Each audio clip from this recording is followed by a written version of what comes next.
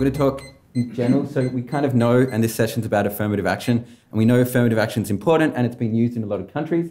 So what I'm going to talk about is two things. The first one is I'm going to talk about two papers I have on discrimination and the effect of affirmative action in India, both using lab in the field experiments. And then I'm kind of quite excited about the second aspect, which is what we're going to do is we want to test a model, and then we're going to describe and try and hypothesize about why affirmative action works in some places and doesn't work in other places. And then we can try and understand what we can do to kind of improve the effectiveness of affirmative action.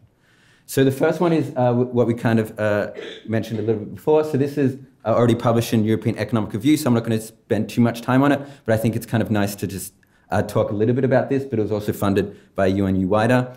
So in this paper, what we're trying to do is we're trying to understand, do men and women respond differently to women as leaders?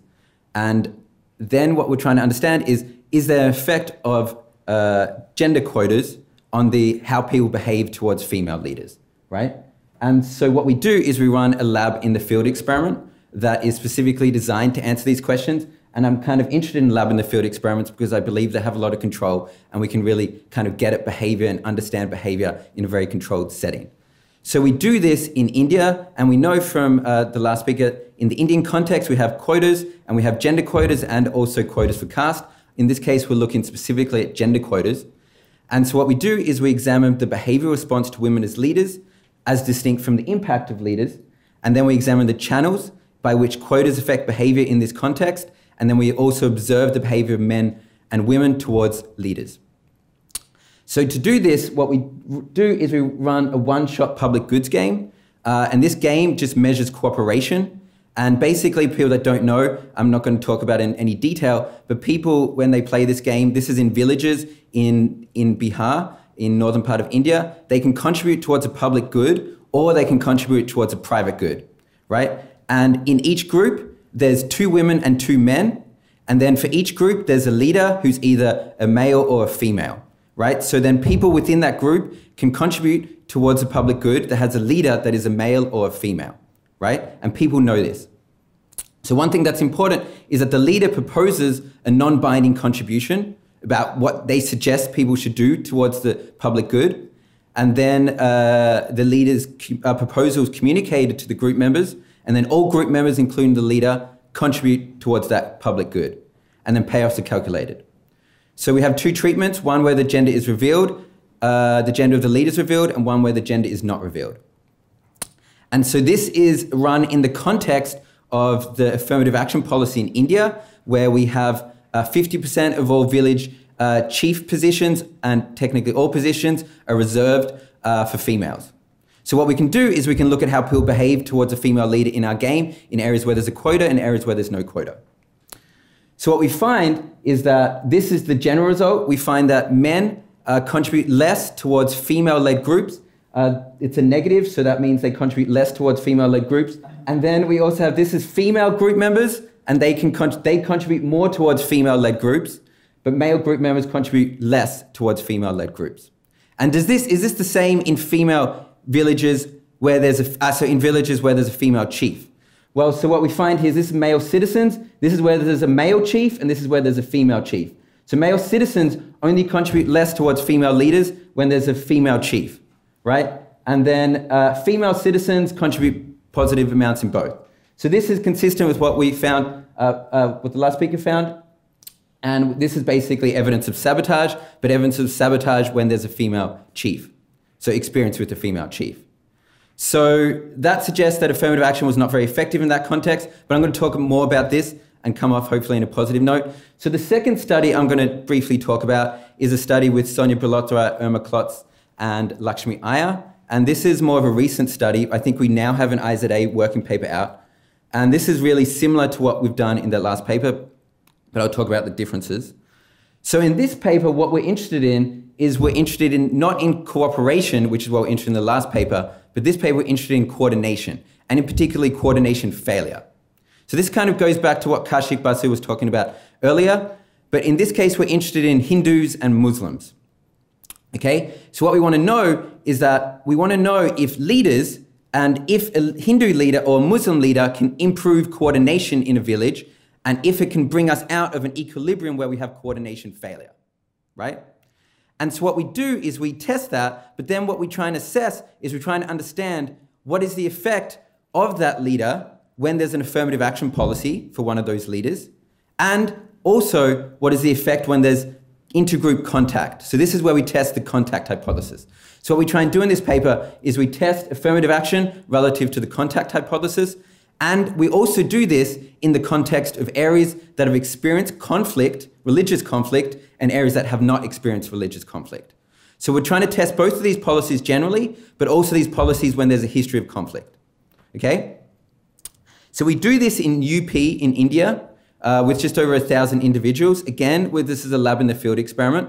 We do this in UP because there's a lot of history of religious conflict in this state. We run 4 tasks. I'm really going to briefly go through the important things again. And what we do is we have 3 treatments, 1 for each policy. We have a control, then we have a treatment where there's an AA policy, and there's a treatment where there's a contact policy. And we do this in what is called a weakest link game, which I'll explain briefly. And everything's registered with the AA registry, so we're not just looking at conflict because it was significant in the end. We prior registered conflict as our interest. So, you know, we've specified our sample to be interested in conflict prior. Okay, so let me just really briefly go through the task. So those that are not familiar, this is a weakest link game that's based on the AER paper of Jordi Brandts in 2006. And it's 6 periods long. It's composed of 2 stages. In each group of 4, we have 2 Hindus and 2 Muslims. So this is done in towns in UP. This is not villages because we need slightly more educated people, and also because conflict often occurs in towns. We have 2 parts. We have periods 1 to 4 and periods 5 to 6. So in periods 1 to 4, this is how we set up the game. This is a game. Subjects are employed in a firm that has 4 people. They must decide how many hours to work. This is decided effort, not actual effort.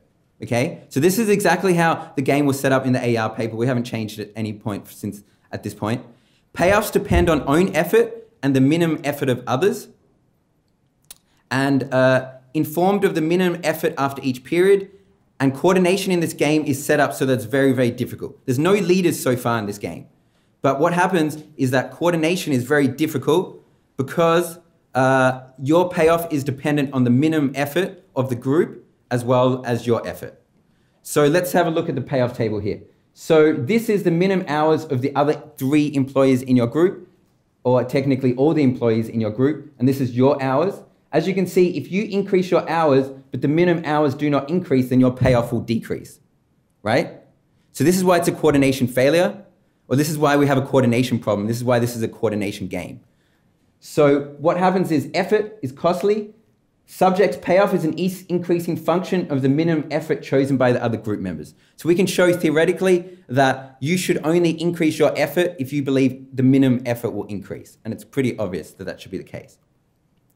So in other words, periods 1 to 4, this is how we set up the game. We induce coordination failure. In nearly all cases, we get a coordination of 0 as the minimum effort, right? And then we want to introduce a leader in periods 5 to 6. We want to introduce a Hindu leader and a Muslim leader. And we want to see, do these leaders offset coordination failure? So we have a group leader from these 4 that is randomly chosen. Again, similar to my other paper, each period, out of period 5 and 6, the group leader must suggest the number of hours to work.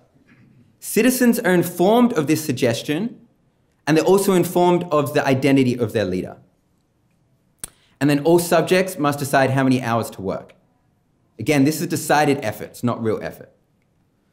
So then what we do, that's our control. We have no policies. Then we have a treatment where we have affirmative action. And this is simply, it's more complicated than this, but simply when we introduce a leader, we also tell them that if they have a Muslim leader, we say that your leader is in the position because of an affirmative action policy. This is a reserved leader position. If it's a Hindu leader, we say it's unreserved. Okay? Then in our contact treatment, we have people play, Hindus and Muslims play together in some interactive task that's non-cooperative before the game. And they do this about 15 minutes. And they're encouraged to coordinate. So this is just what happens in the affirmative act. This is the minimum effort, and this is Hindu leaders, and this is Muslim leaders when we have affirmative action. So what we find, if we compare this to the control has discrimination, where there is differences, but this is much wider. So in other words, when we introduce affirmative action, what happens is Hindu group members behave really badly with Muslim leaders, right? So we have sabotage again, yeah? And this is bigger than the control. And so basically here, Muslim leaders don't really have any impact on coordination. But Hindu leaders do, because Muslims don't have backlash against Hindus in this case, but Hindus have a lot of backlash against Muslims, okay? So then what happens in the contact? Well, this is the opposite. Contact, basically the differences between the two groups go away and we have much higher minimum effort, okay? So that's what we kind of found so far. There's much more results and you can kind of read the paper. But this is kind of a summary and what the key thing I'm trying to kind of represent here. And what I'm really interested in and what I want to kind of bring to your attention is this paper, which is now conditionally accepted at management science. And so in this paper, what we're trying to do is we're trying to understand why affirmative action works and why it doesn't work, okay? And we have a model, and then we have a large sample from the US, and then also an experiment where we test this theory. So this is what we try and do. So to kind of explain this not using math, what we argue is that gender quotas are controversial, right? Some people argue that they are unfair. Why? Because they say the best person's not getting the job, right? You've probably heard this before, and I think this is one of the arguments in India. The best person's not getting the job, or the best person's not getting the position, so it's unfair, it's reverse discrimination. You've heard all these things before, right? Other people would say they are necessary because females or minorities have to go the extra mile to get the same recognition. So there's some form of disadvantage, and we need affirmative action to bring them to an equal playing field, right? So we have these two arguments. It's more complicated than this, but I think these are kind of the two arguments. And what we argue is that these revolve around the best person for the job. So what we term meritocracy, right? So therefore we propose that whether quotas is meritocratic depends on the perceptions of the environment. This could be the environment in the village, this could be the labor market environment, okay? So the simplest way to represent this is this diagram. So we believe that these are two important factors that lead to the differences in the effectiveness of affirmative action. This is what we call the disadvantage axis. And this is where there's a bias against women and women have to work harder. I'm talking about women here, but you can talk about caste, you can talk about minorities, religion, it's the same, yeah? So along this axis, this is where you have disadvantage. So the further along this axis you go, the more disadvantage there are against women. So women have to work harder, yeah? So this is based on beliefs. I'm talking about beliefs here. Similar to what Kaushik was talking about, we're interested in some sense about beliefs because that's what's driving a lot of this behavior. Along this axis is what we call a gender skill gap belief, okay? So this is where people believe that there's a skill difference between males and females or minorities and other majorities, right? So along this axis, people believe that females are less skilled, this is perception, again, than males, right? So the further along you get, the belief changes so that people believe that females are less skilled than males. At this axis here, people believe there's no disadvantage and no skill difference, okay? You could be at some point here, you could be at some point here, you could be at some point here. Let me just kind of go to kind of an interesting graph. So this is a large survey in the US where we surveyed people's occupations. So this is arguably a representative survey that we hired a survey company to do. And we asked them, in your occupation, do you believe there's a skill gap? Do you believe there's a skill difference between males and females? And we also said, in your occupation, do you believe there's disadvantage for males and females in leadership positions? And these are just different occupations. And you can see that within these occupations, there's differences. This is the military and security occupation. People who work here believe there's a skill difference and not much disadvantage. People who work in transport believe there's a skill difference, but lots of disadvantage. People who work in construction believe there's disadvantage and a bit of skill difference, right? What I'm trying to establish here is that these are occupations, but this could also be societies. You could plot societies on here. You could plot, say, Finland, and maybe they will be at some point here. You could plot India, and perceptions could be at some point here, right? But what we argue is that this is important, and this can kind of explain, these beliefs can explain the effectiveness of quotas. So then what we do is we run a large survey in the US of just over 1,000 US residents, representatives, and we asked people this question.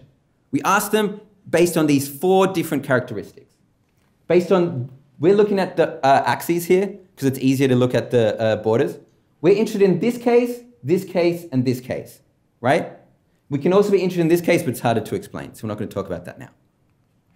So we asked people, standard, what do you think about gender quotas in the US? Do you think they're appropriate or not appropriate? So we have kind of a little bit of a distribution where we have about 45% of people say it's appropriate to have gender quotas for leadership positions, and about 40% of people say it's inappropriate to have quotas for leadership positions. But how about if we have these 3 different environments? What happens? Let's look at the first environment. How about we create a situation where women are on average less qualified for leadership positions, and there's no bias, there's no disadvantage? Do you think quotas are appropriate? Most people say no, they're not appropriate. 60, 70% of people say they're not appropriate, right? How about the situation where they are equally qualified for leadership positions and there's no bias? This is the origin, yeah? No bias and no skill difference. Do you think quotas are appropriate? Most people say no, quotas are not appropriate, right? In the US. How about the situation where there is no skill difference, but there is disadvantage? Women have to work harder. Are quotas appropriate here? Well, nearly 80% of people say, or just less than 80% of people say quotas are appropriate in that case, right? So in other words, what we have when we kind of manipulate these beliefs, we kind of have more consistency. But that tells us nothing about economic impact. We don't have any causality here. So we run 3 experiments in Australia where we want to test each of these. We want to have a situation where there's a quota here and a no quota here, a situation where there's a quota here, no quota here, and a situation where there's a quota here, no quota here. And we do this, and how we do this is we manipulate beliefs in each of these situations, where we say, in this experiment, we tell people women are disadvantaged, and we create a situation where they have to work harder. In this situation, we say there's no disadvantage and no skill gap. In this situation, we create a skill difference, right? And we run what is called a gift exchange game, which is a principal-agent game, where we have managers and workers. Some of the manager positions are reserved, some of the manager positions are non-reserved. We have these 2 treatments, right? And we have a sample of about 600 people in Australia. And so what we find is basically consistent with the survey. We find in our experiment, in our gift exchange principal-agent game, where we have female quotas, in this situation, female quotas have much worse welfare outcomes in terms of the game, right? Relative to a situation when there's no quota, right? So it's just meritocracy. Then we have the situation here where we have our second experiment. What happens? Again, we find that in the situation of a quota, welfare in terms of our game, so we can talk about this in terms of effort and also manager wage, are much lower in the quota situation relative to the no quota situation, okay? Again, consistent with our survey. But in the situation here where there's disadvantage, we find that quotas have much higher welfare outcomes than no quotas, okay? And this is based on what we talk about in our model, which is meritocracy. This is all based on beliefs about the fairness, about the appropriate person being in that position. In the situation here, it is fair to have a quota in the sense that the best person is not getting the job because they're disadvantaged. So therefore, quotas is more appropriate or it's more meritocratic in that situation. In these 2 situations, quotas are not necessarily meritocratic because there's no skill differences or there's no disadvantage, right? And therefore, quotas can arguably mean that the best person's not getting the job, right?